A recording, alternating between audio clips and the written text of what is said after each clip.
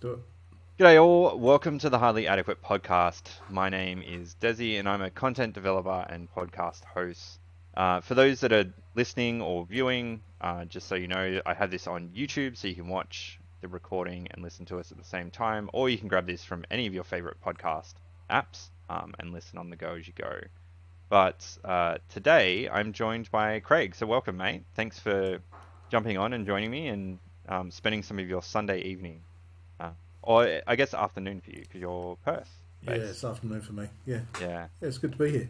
thanks, mate. So I always ask the same question of everyone, and as we first get into things, is what does a normal workday look like for you? Oh, it tends to vary because I'm a director in Big Four. So when I wasn't in consulting, it was totally different to what I do now. So now, get up early, walk the dogs, try and listen to some podcasts. That's about the only time I get to listen to stuff. Yeah. And then the day just varies. It's like client calls, it's like business development, it's a whole range of stuff Mm. around cybersecurity for various clients, which is totally different to when I was a CISO, where you've kind of got a bit more, I guess, structure in your day. You're doing more strategic Mm. things. You're doing, or I was doing more strategic things. So it's totally different, and I do find it a little bit chaotic actually Mm. in Big Four and consulting in general, because you just never quite have a standard day. There's no such thing. It just Yeah. varies. Something happens or knocks everything off. But when I was a CISO, you had at least kind of Tuesday was the executive briefing, Wednesday was this, Thursday was that kind of idea. So you had a little bit of structure to work around. Yeah. So it's good, but The difference it's taken a between bit of years. the external and internal viewpoints on Yeah, when you've got customers, you're kind of responding to their needs, whereas internal, it's more project based, especially ISO yeah, role, definitely. more project and getting things done over time. Yeah, it's more strategic. It's more kind of taking an oversight view on Mm. projects and making sure they get executed. Whereas in Big Four, it's more being part of each individual project and actually, doing bits or cleaning stuff up, because stuff always goes wrong. Mm. Clients change deadlines or Yeah. whatever it is, and it, Yeah. it, it creates a bit more stress than you probably expected. At least when I joined Big Four, I thought, how hard could it possibly be? Um, but no, it's a lot Constant harder than it problem looks. solving. Yeah. Yeah, it is. It's just ongoing. Yeah. Once you finish one engagement, you roll into the next. So you've got to really kind of ramp up quickly. Mm. You've got to, you were doing, say, I don't know, a strategy piece before, and now you're being asked to do a maturity assessment for something else Mm. on AES, or something like that. So you've got to switch between the two. Yeah. It gets even harder when you're doing both at the same time. So if you're doing strategy for one and a maturity Yep. piece for someone else, it's like, oh, what day is it? Yeah. Yeah. And getting So, confused between the different frameworks and stuff for sure. yeah, there's that, but you also, I sometimes confuse clients. Yeah. Only You're like, because where were we up to? well, yeah, you do. You kind of go, yeah, we did a thing. Oh no, sorry, that wasn't you. Someone else.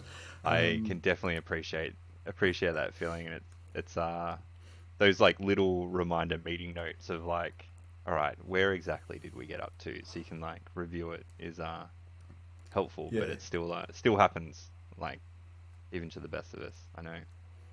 it does. I mean, if you want to get into something that will keep you challenged, then Mm, consulting's a good way to do it, because you're just exposed to a mm, massive amount of stuff. Whereas when you work for one organisation, you're kind of in that organisation. So you get really deep in the organisation, but you're mm. doing whatever it is you're doing. If you're the firewall guy, then you're still the firewall guy in Yeah. 3 years' time. Mm, Whereas if you're in consulting or some flavour of it, then today you're doing a bit of firewall work. Tomorrow you might be doing some strategy work. The day after that could be back to the firewall or something else. So you get this broad kind of exposure, mm.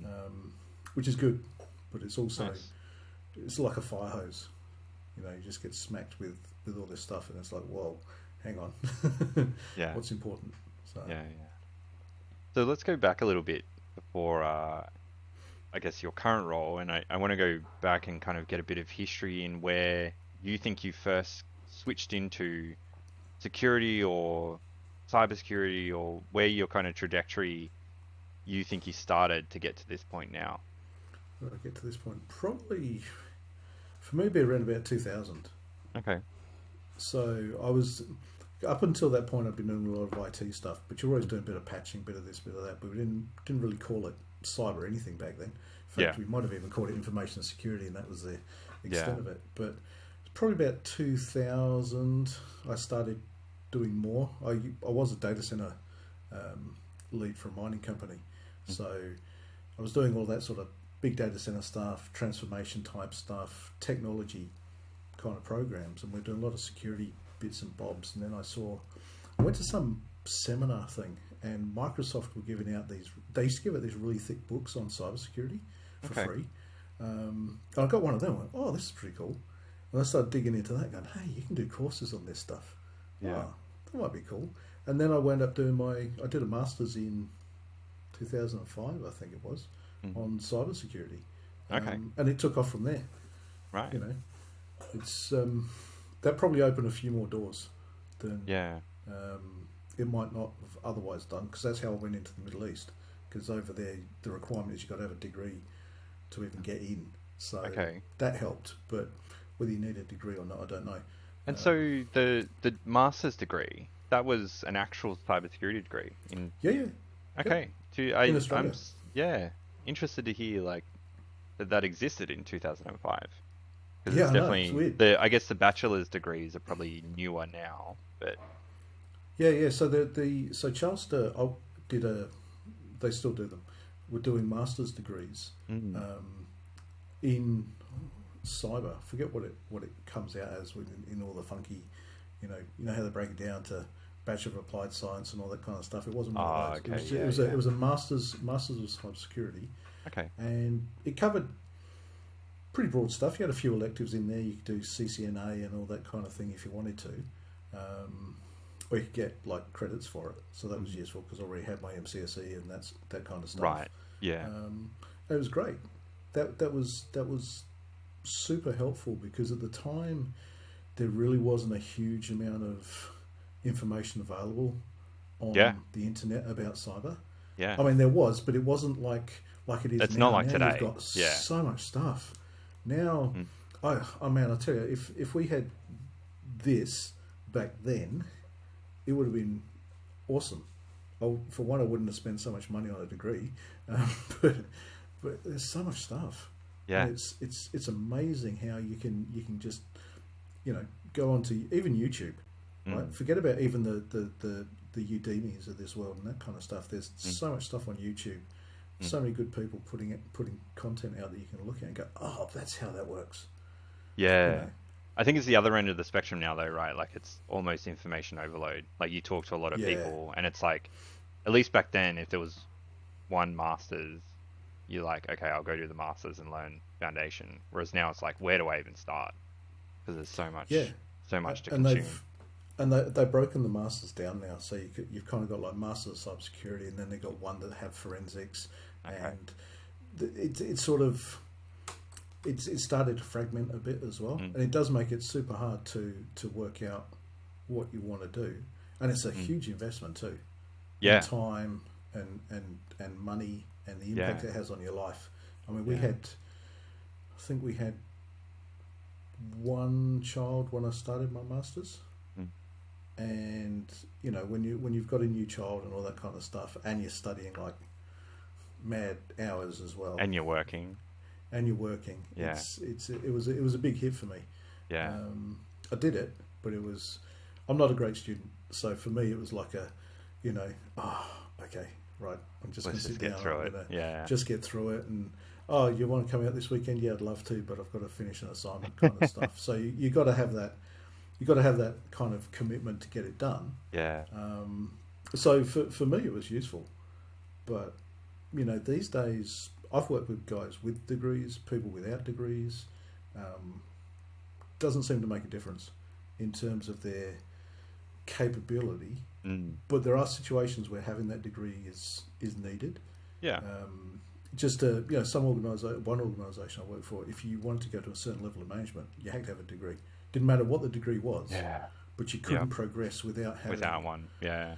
Yeah, and you kind of look at that and you go, well, if you're going to allow people with any type of degree, then clearly the degree isn't the thing.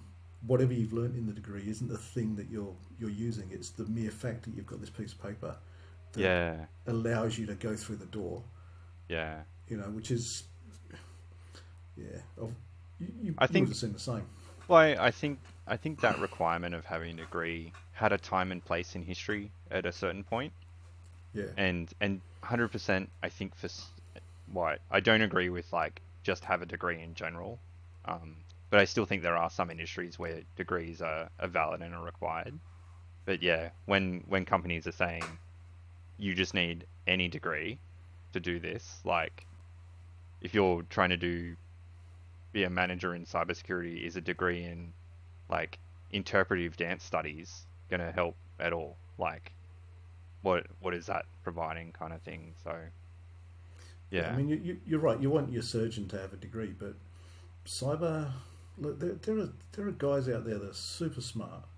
They just pick it up, and they can see patterns and all that kind of stuff, and that's really cool.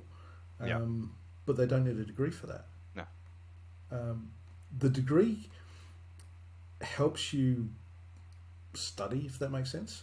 It helps you learn how to research and kind of, in theory, write a bit better than maybe you do. But you know, you can learn that as well. There's plenty of courses online where you can go learn how to write technical documentation or, you know, PowerPoint decks and that kind of gear, that you don't need it. I mean, you could pick out something on Udemy, for instance. They cover pretty much everything you'd ever want to know.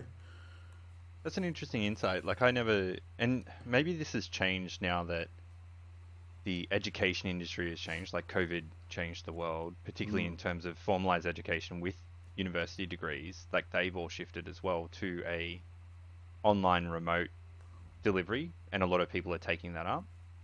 I think for me, what I got out of university was definitely that how do you learn, how do you problem solve? Like I did an engineering degree, so that's you problem solving that. But I honestly think the biggest learning that I got out of uni was how do you work in a group where the group is mostly shit?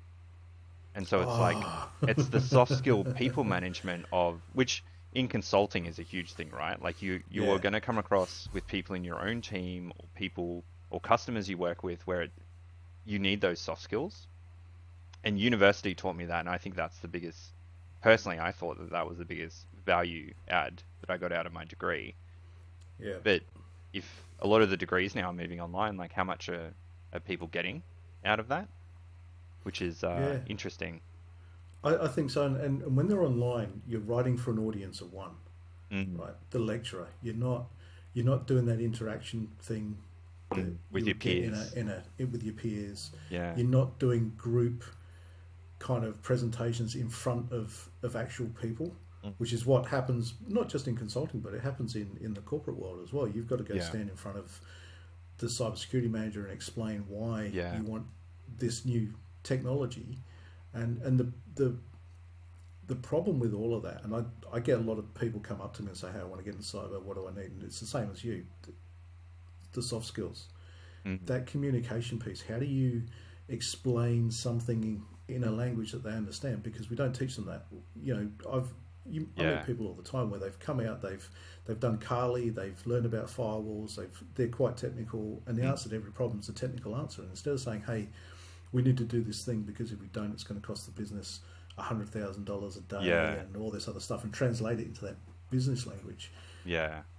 And then it all fails, and they sit there and go, oh, these people don't listen to me, they hate me, they don't want to talk to me, they think I'm just a nerd. You go, well, actually, yeah, you are. Because you're not talking in their language. You are this weird nerd. Yeah, you are. You might be really smart. Yeah. But you've got to, and they don't teach that.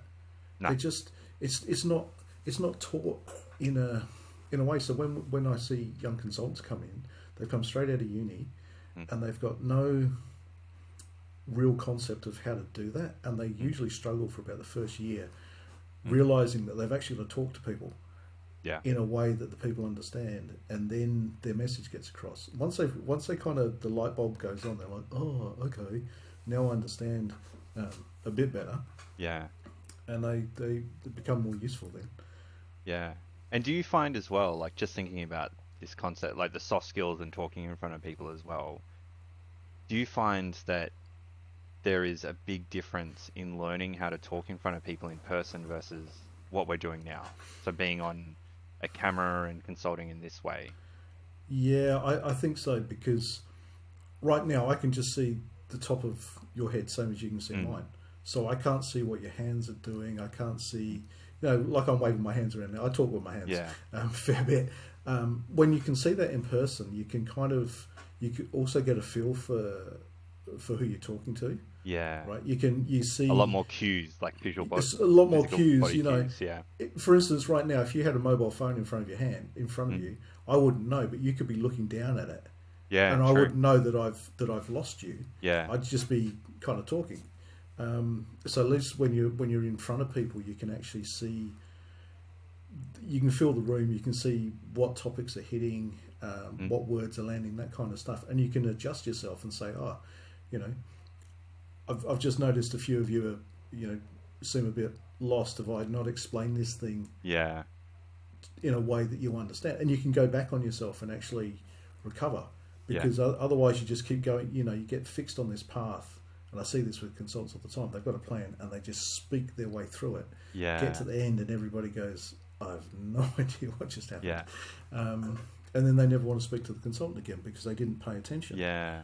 Yeah. So I also find the value in person and presenting in front of people is also that pre and post meeting. Because I guess in the day and age now of, we jump on Zoom meetings, you do your meeting, you're there for business.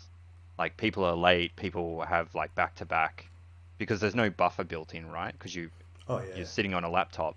But if you're having a meeting in person, there's like the banter that you have with people, or just that camaraderie and an interpersonal skill set that you have before and after a meeting that can really change the tone and influence of a meeting that you're about to go into, which is potentially a dying skill if you never do it.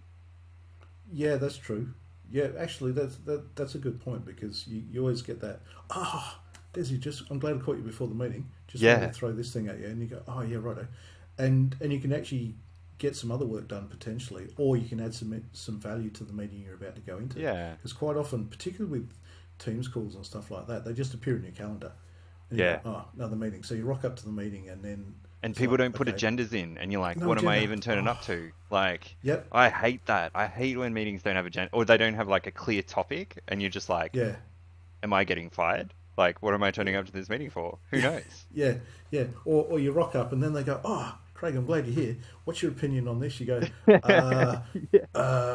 I'm sorry, I've just joined this project. I have, you're just like, what's going on? What are we trying to solve? Yeah. What can I do for you now? I need to take that question on notice. And they go, no, we need an opinion now. And you go, but I don't have enough information. Yeah. So I hate no agendas. Drives me nuts. That's really cool. I'm glad I got to talk to you about this, because I don't think I've ever covered it in any other podcast that I've done with someone about the consulting, and like we talked about soft skills on the podcast before, but not quite like this. So that was really good to talk through. Jumping back to, I guess, so you said your master's was good. It gave you a good foundation. What kind of other self-study courses or mentors that you've had in the past that you felt like really influenced you in your cyber career? I had a couple of really good bosses. I wouldn't call them mentors, but they definitely had an influence. I had a manager when I was working in mining, so it wasn't cyber, but he was always, his first answer to every question was no, because then you can come back from it. If your answer to every question is yes, then it's really hard to come back and go, oh, we can't do that. Right. So that was useful. In terms of self-study, I did a lot. I did a lot of certs, paid for by myself mostly, but the Microsoft MCSE, all that kind of stuff early on, and of course my masters. Again, there's so many choices now. Yeah. Back in the day, there was Cisco, there was Microsoft. Yeah. Or Juniper. Now it's like you've got lots of vendor certs, so you've got the AWS stuff, and a lot of that stuff's free.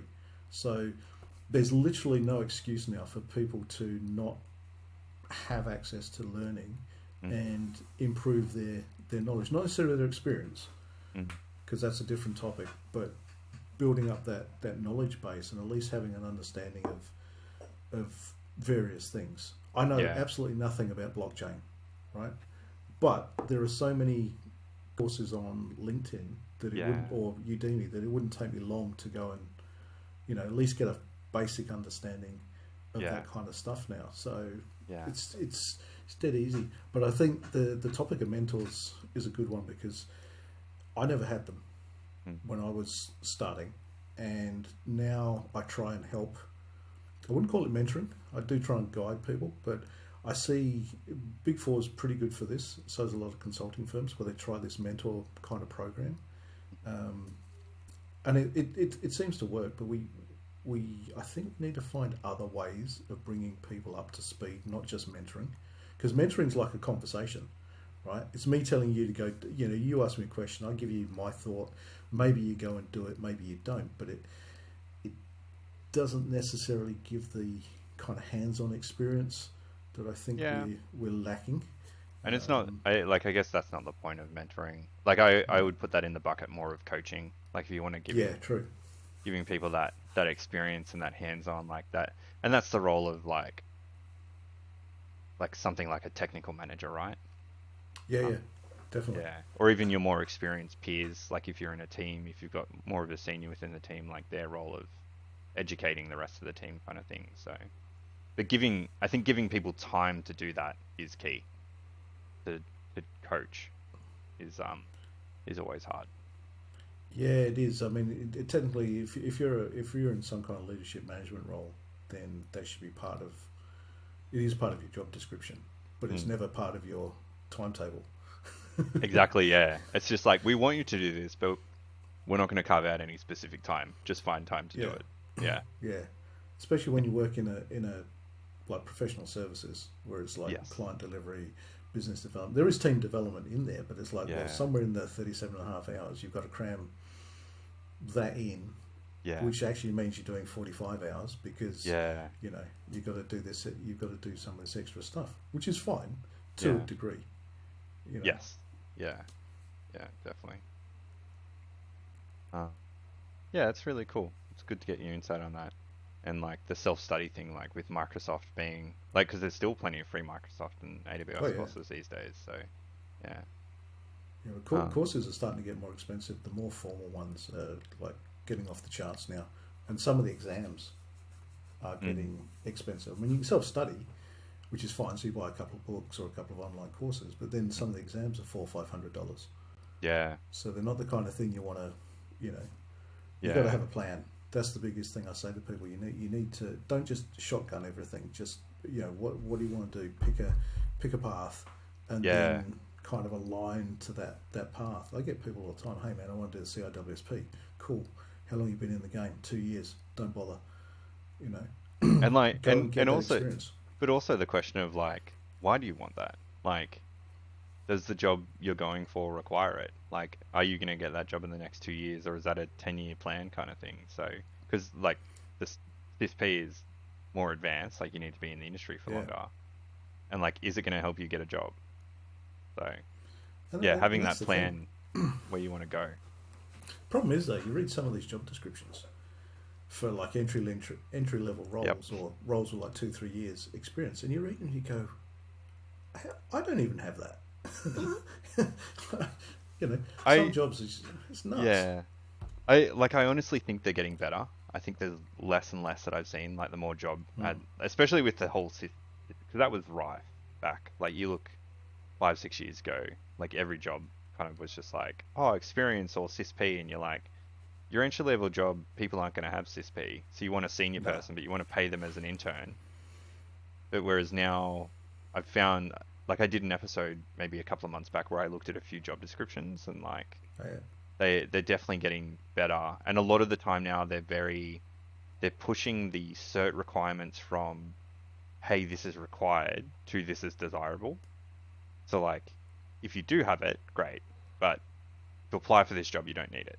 Like if you're motivated and you're gonna like work out for the company, and I think a lot more companies are hiring for, uh, like I don't know whether in your role whether you interview people, but a lot more companies are hiring for uh, like cultural fit, Yeah. and if you've got aptitude, because you can teach that, but you can't teach a good attitude necessarily, or it's Oh, a lot harder. absolutely, absolutely. Yeah, it is. It is a lot harder. The thing with Big Four and that type of is when they recruit, they're Mm. looking because they've got that kind of traditional accounting audit kind of Yep. background thing going on. They a lot of the people they bring in, particularly graduates, Mm. all come out of universities Mm.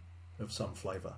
It doesn't matter. Again, degrees vary, but it's that's the kind of what they're looking for because that's their brand, if you like. Yeah. So some of the smaller consulting, I say smaller, some of the other consulting firms, professional services firms, and corporations have the ability to kind of go, well, you went to TAFE or you've got a couple of Mm. certs, so we can potentially have an entry level role around that, which is awesome. Mm. You know, but it is a challenge. I was talking to someone the other day and they were saying, I want to do this, I want to do that. I said, why don't you just calm down and finish the units you're doing, Yeah. so get those out the way and do as well as you can, Yeah. network, but more importantly, go and look at something like the CompTIA stuff, Yeah. which is reasonable, it's a decent foundation, and it will give you a similar level of knowledge, to be fair, to some of the more expensive options out there. Mm. And then you can build up, because when I started, when I started out in IT, I had no idea which way I want to go. Do I want to do this or I want to do that? Mm. So I played around, did some stuff, and then went, oh, I don't really like that. I actually did application development years ago, one of my first jobs. Mm. I'm not very good. So it was not a great option. But at least I Yeah. tried it and I've got a better understanding of it, but I wouldn't want to do it for a career. But Yeah. you know, you get these guys coming out from TAFE and places like that, and the first thing they want to do is become a pen tester. You go, yeah, but there's all this other stuff. Have a think, have Yeah. a play, have a talk to people, and then map out your plan from there and say, okay, well, if I do want to be a pen tester, then these are the types of courses, the hack the boxes, or Yeah. that type of stuff that I want to kind of do. Mm. So build my skills up. Mm. But if you don't want to do that, then and you want to be a GRC person, there's plenty of GRC stuff out there as well now. But Yeah. again, you've got to kind of lay out you've got to have a bit of a plan. Yeah. Rather than just go, oh, CIWSP, that's the most amazing thing ever. I've got to have it, followed by Yeah. some SANS courses, and I should go do this other stuff. And you go, well, maybe long term over the 10 years, sure. Yeah. But you don't have to ram it all into the first 6 months of finishing uni. Yeah. I find the issue with graduates coming out of uni, especially because university degrees are it's hard to change the rubrics, and they're generalized because they're just degrees, especially bachelor's degrees. But people that come out and they want to be a pen tester or they want to be a SOC analyst, I'm like, great, you've just finished uni, but when you were at uni, like, what CTFs did you do? What, especially pen testers, like, are you on Hack the Box? Like, what is your rank, and how many boxes have you finished on Hack the Box?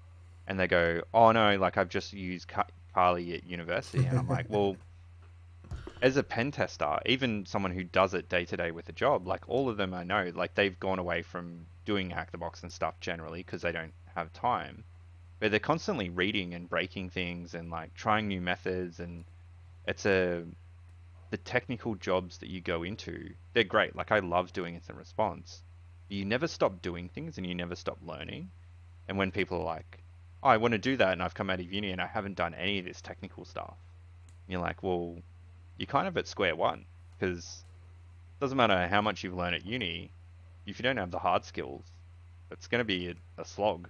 And you're up against people who haven't gone to uni, who have just been doing all this technical stuff. So yeah, it's Yeah, interesting I think dilemma for some to realize that, I think.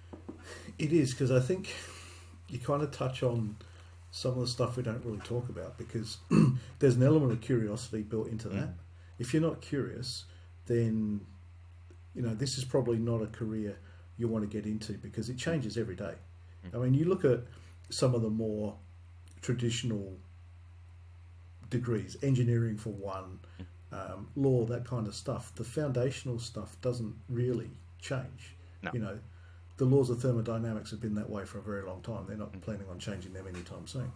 Cyber changes all the time. So if you're not curious, if you're not keeping up, it's going to be really difficult. But what I find is a lot of people get into cyber because they think they're going to make a huge salary, but they're only in it for that kind of, cyber guys, they make a lot of money. Well, that's not always true, but you've also got to keep up. And if you're in it for the money, then you're not going to be curious enough, I think anyway, to kind of dig into things. And what you were talking about there kind of gels with that, because I've seen people come out of uni and they didn't do any of those kind of activities. They didn't do any of the networking. They didn't do any of that, and they expect that that piece of paper is going to get them in the door.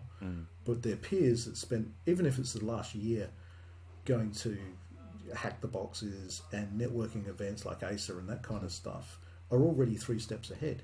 So they've got a far better chance of getting in than you have, because you haven't used your curiosity. You haven't tried to kind of take a few steps forward. But that applies to anybody. It's not specific to being at uni or TAFE. If you've self-studied and you haven't done any of this stuff, and you haven't done any of the kind of reaching out, going to Acer or B-sides or whatever you've got around you, then you've missed an opportunity there to touch base. Because if your CV comes across my desk and I look at it and go, who is this guy? Or, oh, that's right, I met them 3 months ago. I'm more likely to look at the CV from the guy I met 3 months ago, because we had a 5-minute conversation, than I am to look at you. And I think that's a bit that gets lost sometimes when we talk to grads.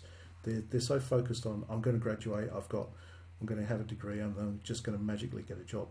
That they kind of miss out that. And I think option. with cybersecurity as well, because there's not a hard requirement to have a degree, and a lot of job, like it used to be, I think still, like there was job listings that were like, you need a degree or you need CISP or something, and that's going away, is that the competition is so fierce, and there's so many people, because cybersecurity is 100%, we've got gaps, but we don't have gaps at the entry level, which is the issue. So we've got this bottleneck of people coming out of formalized study, other pathways, and that if you're not being interested, like you said, networking, going to these events, reaching out to people, and just have that curiosity about you, well, you're up against someone who does have that. Now, there could be one position for 20 people, and the people that are more curious, more interested, are going to get a better look in than if you just went to uni and that's all you did. So that's like another thing I think grads need to consider, is it's not a hard requirement, so it doesn't give you a leg up against someone who hasn't done it, and how much extra other work are you, or interest are you putting in, is another consideration to make. Yeah, 100%. But like I said, it's not something. It's kind of like one of those hidden secrets. We don't tell people this stuff, and then they pop out, and they're surprised that it's not happening for them, because they're not aware of this stuff. They get the kind of education, but they don't get But I think that goes to show, like, I think the messaging, when I listen to other podcasts or I look at content on LinkedIn or anything, I see this same messaging, is that, especially if you follow any kind of actual cyber recruiters on LinkedIn, it's all about, are you motivated and do you have the aptitude? It doesn't matter what you're doing, but do you have the interest to be in this industry? And so the information is out there. So if people are picking degrees and they're getting to the end of the degree and then realizing this, then it's a hard pill to swallow, but you haven't done your research on the industry. And I think that's people that are listening that might be in high school, is like, I also wish I had this advice in high school, because I started doing a maths degree with no idea of where I wanted to go with that degree. But pick a career and then figure out the best path to get to that career. Like, if I wanted to be a builder, going to university is probably not the best thing for me to do. But if I just like picked an architect degree, well, I'm not going to be hands-on. It's all drawings and architecture and like CAD software. But maybe I wanted to be hands-on and I should have gone a different path. And I think cyber's the same. Like, pick the job you want or you think you want, and then figure out the best path to that, which is similar to like the picking your certs, right? Yeah, it is, and that's where the whole networking thing comes in, because then you can go and talk to a whole variety of people, ask them questions about what it is they do. Because let's face it, most cyber people are really happy to tell you what they do. Yeah. Because quite often no one asks them. Yeah, and it's exciting. People love just like talking about themselves as well. So it's So go and ask people. Go and ask some application developers what they do, some pen testers what they do, whatever it is. Gather the information. Ask them how they got there. You know, ask them for some advice. Yeah. Most people are pretty open, as long as you're open and friendly, and you're not trying to sort of just leech off them. But if you're there going, hey, look, I'm really interested in this topic. Are there some resources you can point me at? Yeah. And most people go, there's a couple of podcasts and this guy over here, and, you know, have you done, you know, gone to this website, that kind of stuff. You kind of got to educate yourself about being educated. If, you know, and that's the best way to do it. Yeah. Find someone who's done it.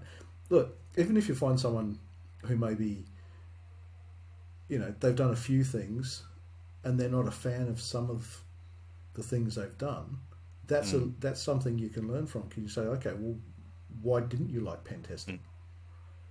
And learn from that. And maybe you realize that you don't like writing reports. You like pressing buttons and you like breaking into stuff, but there's a big difference between that and writing a decent report. Yeah. And maybe you don't want to do that. So, you know, go find out. Yeah. And while you're doing it, have some fun. Yeah. Join some of those like networking communities like ASR, like Sec Talks. Plug for mine, like join my Discord. There's plenty of people on there that are all different backgrounds that, like, we have people all the time just asking, they're just like, oh, what do you think about this? Or people who are in uni doing research projects that kind of reach out and talk. So yeah, find a community that works for you is always good. Definitely. And there's, like I say, there's heaps on Discord. Yeah, plenty. It's the information overload thing again, though. It's like, oh man, my Discord's got like 30, 40 channels, which I know is not a huge amount, but I can't keep up. It's like, man. I can't. I can only keep up with like 3 or 4 servers at a time, and then I'm like overloaded. All right, so jumping back to yourself now, what do you think's been a highlight in your career so far? For me, look, I spent 10, 11 years in the Middle East as a CISO. Well, I wound up as a CISO. So probably that. Before that, I was working in mining as a cybersecurity officer for APAC, which is great. But going to the Middle East meant that I had to change my whole view of the world. So from that perspective, that was really exciting and scary. But also because of the geopolitics of where I was, you were constantly exposed to cyber threats pretty much all day, every day in some flavor. So you weren't getting bogged down in some of the less interesting BAU type activities you get in some organizations. You know, when we were doing firewall rules, it was because there was something going on. We weren't just, you know, just tweaking for no reason. Just tweaking for no reason and that kind of stuff. We were doing it because there were active threats in play. I got involved in a couple of major cyber incidents as well. So that was, in hindsight, super exciting. While it was happening, not exciting at all. Yeah, retrospectively, you're like, this was awesome. At the time, you're just like, God damn it. Yeah, no, there was some hairy times, but no, back then you could learn so much. In those environments because it's so rapid. And when I came back to Australia, I'm like, oh man, I've got all this really cool knowledge I can bring back, and I've been using it a lot with all of my clients, so they get to benefit from all the stupid things I did. Way back when. So that's really good. If you've got an opportunity like that to go and kind of really stretch yourself, I definitely recommend people do it. I don't necessarily mean move to the Middle East, but you know, some people like to sit in their comfort zone, and there'll always be the firewall guy And if that's really your thing, cool. But if you want to, if you want to grow, if you want to expand in cyber, you've got to kind of try and take on some stuff that's outside that. Yeah. Get out of the technical, go do a bit of GRC for a while, and like, see the other side of the policy. Yeah. Well, I suppose as well, like you can then understand, because no matter what technical role you're in, you're going to write a report at some point and make recommendations. And doing GRC or working internal, you can then understand why your recommendations don't always get implemented because of budget restraint, politics. There's like plenty of other underlying issues that are more critical elsewhere in the business that aren't necessarily cyber. So you can gain, I think, quite a lot of empathy for the customers that you do have or the people that you interact with when you're in that position. For sure. I mean, when in my Middle East gigs, I got really exposed to the business as well, because over there there's a huge amount of money floating around. Yeah. It's crazy, but you still got to go and justify things. You still got to go and explain why, even though you're in Qatar and no one's ever attacked you before, why it's important to go and do these things. Yeah. And you've got to learn that business element as well. So that's probably the other takeaway. I got swamped by cyber attacks, and I was getting beaten on the other side by the business around how do you communicate that stuff in a way that they understand. Yeah. And eventually, you learn how to do it, and then you get to see progress. Up until that point, you don't get progress. You get lots of no's, right? But when you're up in front of the CEO saying, okay, this is why we need to do these things. This is what we need to do, and it's because of these things, and this will help, protect the 30,000 barrels of oil a day we're producing, or whatever it was. And they go, that makes sense. Sure. Yeah.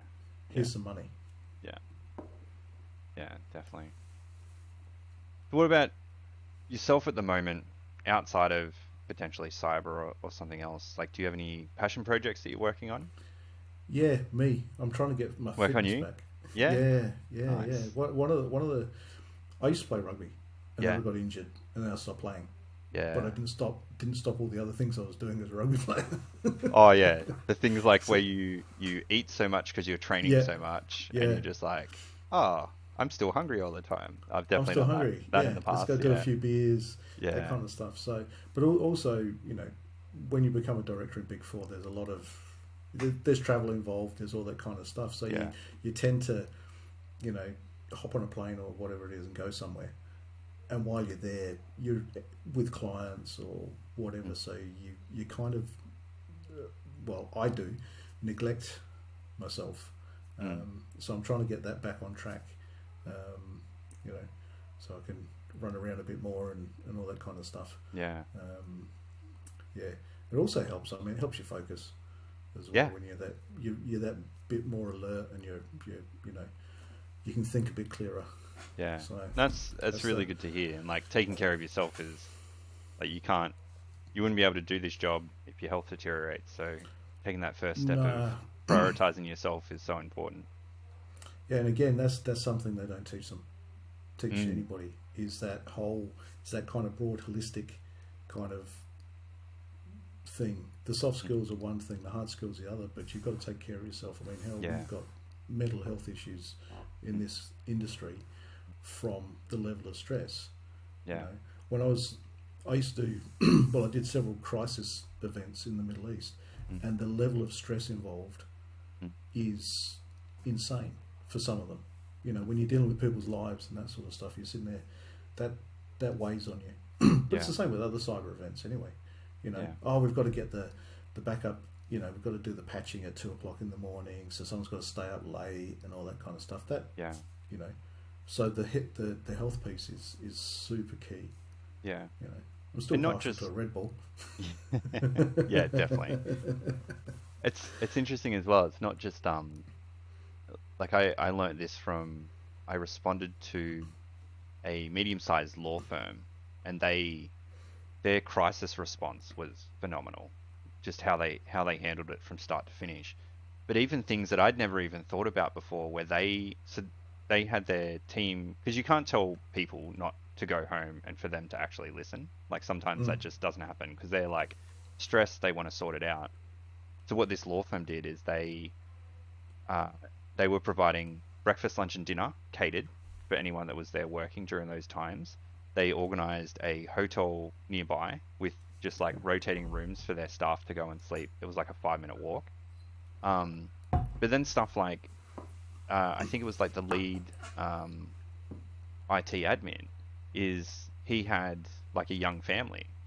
And so to other people that were also involved, they were offering this, but they were just like, okay, well, what does your family need for assistance? Like, you're not home. Like, what does your wife need help with? Or so it's just like, obviously at a very large scale, like this worked really well because it was a medium-sized law firm. They all knew each other. But from an incident response and crisis standpoint, like looking after their people first and foremost was like second to none. Like I've never seen that ever again, or anyone even consider that kind of thing in the past. But yeah, looking after even yourself if you're in a crisis situation, like looking after your family and like making sure that they're okay while you're responding to this kind of thing is also important. Yeah, I mean, I did a major incident, and it lasted for 3 months. So the first couple of weeks, we laid on food, and we'd send people home, but never heard of looking after the family. There's always the, oh, you're too tired, go home, but never the, what's your family? It was always like, oh, we've got to solve this problem. Let's, you know. So that's actually pretty cool. Well, so from my experience, it is actually like, it's built into the military, right? So my background is Air Force, but even across the services, like when you get deployed, you then get like a brief into, well, here are the family services that can help while you're away. So like, if your partner gets into trouble or they need help in the garden, like here are the free resources you can access that defense will just pay for. So it was interesting. I kind of always took that for granted when I was in defense because it was just there. But then it wasn't until I saw it in the corporate world where they took care of people and their families that I was like, oh, like this is built into the military, but it's not something that we talk about in industry, especially for crisis roles. So you're right, because I think there's a tendency to just assume that any of the technology fields can handle whatever you throw at them. Yeah. And they don't think about what happens outside of that, because most of the people, when you've got some sort of cyber crisis, it's really the cyber teams, the infrastructure teams. Yeah. And then you've got the business on the other side. The business on the other side kind of going, oh, why is this thing not up? But they're not thinking beyond that. They're just hassling the technical teams going, get it back, get it back, get it back. Yeah. So that's actually, I would imagine that's a rarity. Yes. In terms of looking after the family, but that's actually pretty cool. You see it more in like, definitely the established ones. Like I'm pretty sure like if you looked at things like crisis response with like police or firefighters or ambos, like where it's more of like that family concept around looking after your people, you would see that, which is kind of, you're looking at it from a more government perspective. But yeah, within industry, especially as we grow out these incident response teams and crisis teams, it's something to consider. You just don't see a lot of it, fortunately. So pity. What's your goal for the next 6 to 12 months that you've got? Do you've got any kind of thing on the horizon with projects, or you've got your fitness, right? So that's one thing. Got the fitness. That's really the major one, because I've come to realize a couple of things. One, the fitness, no one's going to do it for me, so I've got to sort that out myself. But I'm also trying to do a bit more with the community. It's taken, as I've got older, I've realised that there's more to being in cyber than just being in cyber, if that makes sense. I want to try and do some more with the community, try and do some B-sides and some aces and that kind of stuff again. I did them a few years ago, but then sort of dropped them. But just get more involved in the community again, because whether my opinions are valid, I'm sure there's something someone can learn from, even if I'm wrong.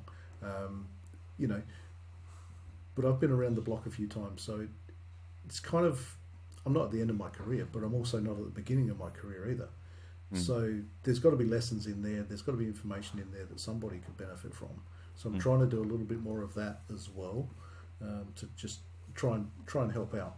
You know, when I was early in my career, it was like, oh man, let's go do cyber, let's go do technology, let's go learn about all this stuff. Let's ignore everybody else. Yeah. Because I used to be like super technical, and now it's like, well, no, how else can we help people?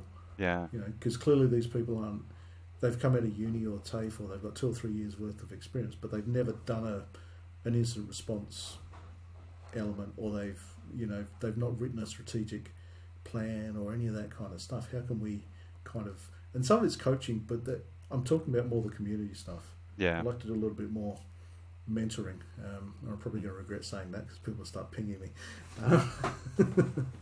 Yeah. But that's my kind of thing for the next 12 months. Yeah. I just want to kind of expand the horizon a little bit on that one. Okay. Try and really help cool. out.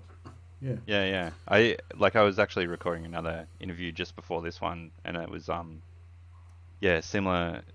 Who I was interviewing, so we're in a similar part of our careers. Like we've both been in the industry for about the same time.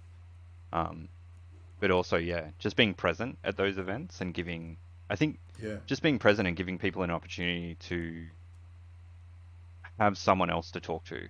So when we're talking about like grads in particular, like just a different perspective, because we all have different pathways into the industry and we have different experiences and have done different degrees to get in. So like you've done the cyber masters, like I come from an engineering background. So yeah, it's like those different perspectives on where the industry is and where it's headed to is always good. I actually think I'm probably more interested at this stage in helping people who are transitioning in rather than the grads. Because I think the ones that are kind of transitioning in have done something. You know, maybe they've got 5-10 years as a, I don't know, accountant or something like that, and they want to transition over. I think that's probably going to be an interesting area to kind of talk to and interact with, because they're not 22, fresh out of uni, full of bright ideas and too much energy. They're kind of in the middle, and they've realised that they want to go and do cyber, and I think that's to me that's a little bit more interesting, because they bring experience with them that others don't have, and want to try and harness some of that actually. Somehow. It's actually, I haven't worked it out yet. it's honestly really fun. So I've done it twice now, where I've helped mentor people who decided to do a career transition into cyber. One was a teacher, and one was came from a marketing background. And it's really interesting when you start talking to those people, and they're like, "Oh, I'm going to be starting from scratch." But then when you really dig into, because they have all this life experience, and you're like, "Well, what do you want to do in cyber?" And then figuring out, because they obviously have quite a padded resume, because they've been in their profession for 10 years. What are the skills that are transferable? And a lot of the time I find when I've helped is like, they have all these skills that it gets them like 75-80% of the way, but they don't know the terminology that cyber recruiters or companies are going to understand, because they're coming from such a disparate industry. So it's like, it's great to hear that you want to mentor someone, because helping people out to figure that out, because we need more people in the industry that have different ideas. That'll be really awesome to jump on board. But I like my last mentor that I have, I literally put it out there on LinkedIn and was like, who wants this? And it was like they had to drive it themselves, and they kind of like did you get into the swamped industry when now. you did that? I did a little bit. It was okay though. Like you could kind of pick up who was serious. So I had like maybe 3 chats before I selected someone that I wanted to be to mentor. But it was one of the most enjoyable experiences to see someone, especially someone who's driven, who like you could they knew that they wanted to do this. It was just it's that information overload. So they're like, oh, this is what I've done to start with. And some of the stuff they're like, oh, next I'm thinking of going to do like a bachelor's degree. But they'd already done like some of the CompTIA stuff. And I was like, well, what Okay. job do you want? Like, does your job actually need a degree? Like, that's a 4-year investment. And we turned around, uh, I think he got a job in about 10 and 11 months. Nice. And now works for Rapid7. So really good Oh company, wow. doing a technical job. Came from a marketing background with no technical skill, um, into that role. So yeah, it can be done, and it's just translating. Like he had all these soft skills already, so that was all His transferable. his comm skills would be amazing. Yeah, yeah, in crisis management, right? Like how good Yeah. is that? Like when you have to write a press release or something, like he was doing that for the company already, and I was like, oh, you've got this skill set that would go great in an instant response team, and now that's what he's doing. So we're not writing press releases, but I mean like he's in an instant response team. Yeah, but he can communicate. He can, Yeah, that'd be, ah, that, yeah, that, that's a good story. I like that. yeah, yeah. But there's plenty of people out there. It's just yeah, they need to reach out or get a mentor, and just that initial push in the right direction sometimes. Yeah, yeah. My problem is I find it hard to say no. It's like, it's like, You do yeah, need let's to do be, this. yeah, you do need to be strict about it. And I guess mentoring is like the mentee is doing all the work. They're like Yeah, they're leveraging your knowledge, your experience, and it's if someone's really dedicated and they're trying to find time in your calendar and then utilize that. So that was a big thing for me is I always said like if you don't have any questions, you need to cancel the session. And if yeah, you're turning up with no questions, you're not going to be a mentee of mine very long. So it's that setting that boundary and expectations yeah, with people, because like everyone's time's valuable. You don't waste it, kind of thing. yeah. I've been considering, well, I read an article in HBR or something like that where they're talking about kind of reverse mentoring. Mm. So instead of sort of, I guess, a younger, less experienced person trying to seek a mentor, the older, more experienced person was trying to seek a younger, kind of more clued in Yeah. person, you know, someone that can explain social media to them and stuff like that. Oh I don't yeah, need that, but yeah, but that kind of, because there's a definite kind of gap yeah, in understanding as well yeah. that I think needs to be bridged. But I've always seen mentoring as a bit of a two-way street. Yes, Oh, it it's is. Yeah, primarily yeah. the mentee's got to do most of the work, but the mentor's got to be able to get something out of it, not just to feel good, Yeah, yeah. warm and fuzzy, but the the marketing one, for instance, you could probably learn some stuff about marketing and Oh yeah, I learn communication from them, heaps. that Yeah, kind of yeah, stuff. Yeah, so that's a win. As long yeah. as both sides are winning, Mm. I'm up for it. But Yeah, like yeah. you, if it's a one-sided, it's like, yeah, no, I'm not gonna get into that. But Mm. no, that's cool. I like No, it. there's definitely, I think the mentee does learn a lot more, but yeah, just because you're interacting with someone and because they're interested, you learn quite a lot about their career path and their skills and everything. And funny you say that the first mentee that I had was older. So like it doesn't matter. It comes down to experience, right? So Yeah, it does. um, and it doesn't matter how old you are now, like a career transition into cyber is if you're keen to learn, like it doesn't matter. You can always make that shift across. Yeah, 100%. Yeah. All right, mate. Well, we've been talking for a while. I'll finish up. I've got two more questions Sure, far away. before we leave. I'll So try what do and you keep the answer do? short. Yeah. What do you do to get away from work and unwind?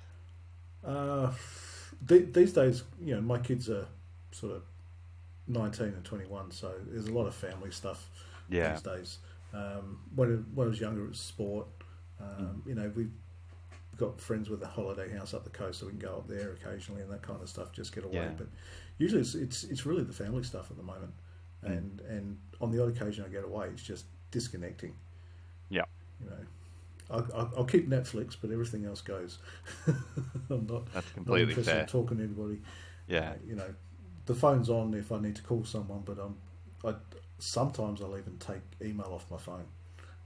Oh, I do that. Yeah. If Yeah, I'm going away, or I'll sign out yeah, of the I'll sign out of Slack and of my work email to yeah, disconnect yeah, a little bit. Yeah. and just keep that, and try and get away. I walk the dogs Yeah. every day as well. So Yeah. that's always that helps a little bit. You got to do something every day. I Mm. think whether it's walking or going to the gym, but you got to do something Be that's just active. you. Yeah. Well, be active, but it's just you. There's Mm. the family stuff, but then there's kind of you time where Mm. you're by yourself, even if it's only for half an hour. That Yeah. actually helps me sometimes just to unwind and Mm. because cyber people tend to, I think, get a little bit overwhelmed with other people sometimes. Yep. And I find I've got to get away sometimes. Yeah. I just want to just be by myself Yeah. somewhere quiet. So that's how I sometimes unwind. You go to lunch and you just sit there on your phone doom scrolling. But at least it's time away. But at least it's Yeah. time away. Yeah. Yeah. Yeah. 100%. I can definitely get that. And now this last question that I have for you, we've kind of touched on it throughout our chat here, but maybe you've got some other pearls of wisdom. But what recommendations do you have currently for people that are outside the industry considering a change? So I guess this is like less the grads, kind of what we were talking about there at the end, like a career jump into cyber. What kind of things would you recommend? Couple of things. Look, we've talked about being curious, right? That to me, that's almost like your ticket to play. You can't do it without that. Yeah. But I think a lot of people are worried about, you were up here, you spent 10 years in marketing or whatever. How do I transition? If you can do that within your company or within your industry, way, way better. I see people all the time, they go, yeah, I want to get into cyber, but I'm worried about dropping salary and that kind of stuff. And I know you've had that conversation before with others, but I think it's super important if you can stay within your industry. You already know people, Yeah. right? If you can do it within your organisation, you may be able to keep your salary, but I'll tell you what you are keeping. You're keeping all the benefits of working for that company. You may take a bit of a drop, but it's you still get all the parental leave and all the other jazz that you're entitled to by staying in the company if you can do it. If not, then it's back to the networking thing again. It really is. Get out, make a name for yourself, just by talking to people. Yeah. It's really the only way. I really wish someone had told me that when I was at uni. I spent a lot of my time in pubs and parties, which is not networking. And I really wish I'd actually spent the time to do that kind of stuff and get into industry type things. But really, the other thing I will say is go and get self-educated. Right? Don't wait. No one. If you think you want to get in, then go and do it. Don't wait for people to hand it to you, because no one's going to give it to you. No one's going to go, oh, Craig, do you want to go do cyber? Here's some money. Go pay for stuff. You're going to have to do that yourself. You're going to have to think again. It's about your plan. What's your plan? Where do you want to be in 5 years, 10 years? You got to be that self-motivated, that kind of get off the couch and hunt it down, and be a little bit aggressive too. I don't mean rude, but you got to kind of push for stuff. You've got to kind of little bit of fight to get hold of something. It'll make it all worthwhile as well. Once you get it, it's like, yes, I did this, rather than, oh, that was cool, I just got a job. No, you want to be like super excited, super pumped, be energetic. Yeah, and it kind of like those kind of points that you're making there, they go hand in hand like that. When you network and you make like friends, or you start to get peers in the industry, and then you start putting your plan together for what you want, is you can bounce your plan off those people that you've networked with, and you can go, hey, like this is where I want to be in 12 months. Like, what do you think? And get that feedback, especially if you have an idea of like what job you want to do and what company you want to work for, then you can talk to people in that company. Like, don't be afraid to like reach out, or if you see them at event, especially if you see them at a conference, like people love chatting at conferences, but you can always like reach out on LinkedIn or something else. Like I get questions all the time, and I'm generally pretty happy to answer them, like most times. I mean, I've spoken to people and they've talked to them, and we've really got nothing in common in terms of the cyber activities they want to do. But then they say, hey, listen, I want to get into, I don't know, application development or something like that, DevOps. and I'm talking to someone else, and they go, "Yeah, we're looking for a dude who wants to do DevOps." Yeah. That's That where like the magic happens. yeah, that inconsonant, the networking by proxy almost, Yeah, because you've just put yourself out there, and then yeah. yeah, someone has that idea.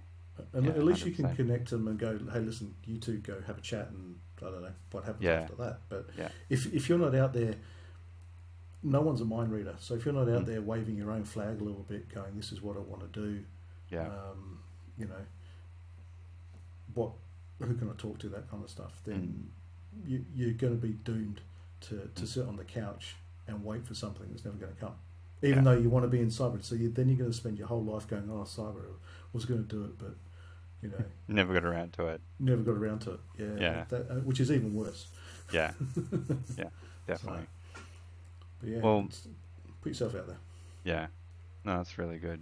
Well, mate, thanks for joining me on this podcast and spending some of your Sunday having a chat and sharing your pathway and all your knowledge that hopefully has helped at least one of the listeners out there that have Hopefully, that's listening. Yeah, I'm sure someone like I've definitely picked up stuff. I always learn something new when I chat to people. So it's been a pleasure having you, mate. Thanks so much. no, lovely. Really enjoyed it, Desi. Might do this Awesome. again. Yeah, yeah. I'm keen to do panels later on. So there's always like different things that we can talk about and have an actual topic that we focus on, which would be really cool. Oh yeah, Yeah, that'd be cool. yeah. Put me down. Definitely. All right. Well, Awesome. thanks everyone. Nearly all of the content that I do is free and you can check it out on YouTube. I've got plenty of videos there. I've got my own website, hardlyadequate.com, that's got links to the Discord. And also if you'd like to support the channel, there's a way to donate as well. But thanks everyone for listening and I'll catch you all next time.